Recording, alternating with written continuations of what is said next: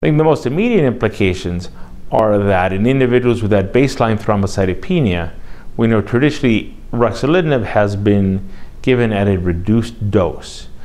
based on the degree of causing thrombocytopenia and some concerns regarding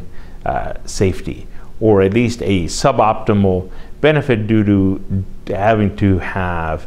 patients have a reduced dose. The ability to give full dose of fedratinib in that group of patients,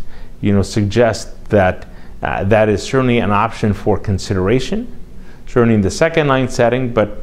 based on the data, it certainly would be a reasonable consideration in the front-line setting in someone that has baseline thrombocytopenia in that 50 to 100,000 range.